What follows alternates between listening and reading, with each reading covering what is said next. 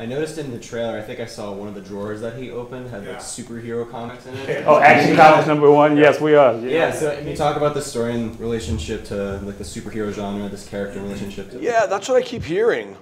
I never intended to do that. The only reason that was there is because of the band.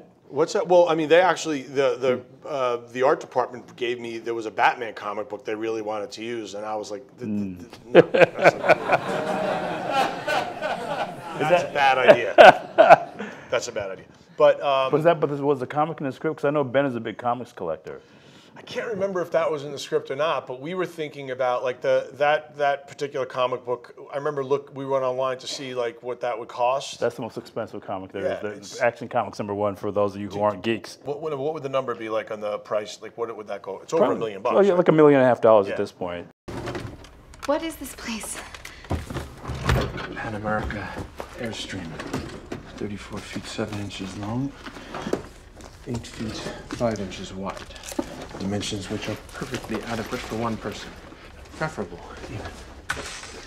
This is where you live? No, I don't live here.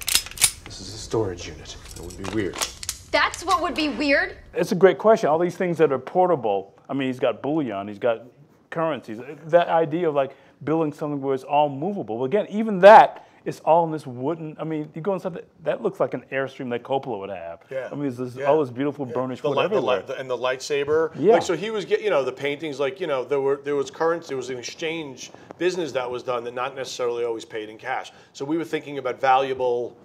What's valuable that a guy like him would be attracted to that would be worth something to him rather than getting a paycheck for $1.5 million. Like, but also something that's transportable too, so that's movable. Exactly, yeah, because he packs up and goes.